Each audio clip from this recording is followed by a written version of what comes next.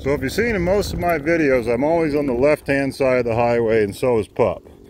The reason is that I want to see what's coming at me, because they're always driving in the ditch because they're texting, case closed, or people just can't see because they're half blind, which is a real thing. Not putting them down, but they can't see us. So I've trained Pup to always be on the left.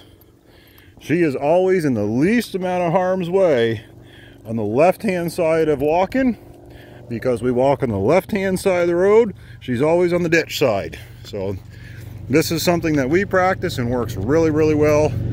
You will almost never see me walk in the right-hand side of a street. It is a bad idea.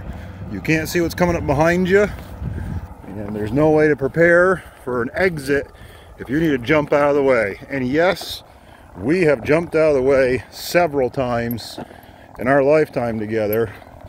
One time was a dual truck, actually. He went halfway in the ditch and we literally jumped out of the way, and it was pretty bad. It was a long time ago, but it was bad. And we've had about 3 times in this hike where we've had to just get about 3 feet over the left more.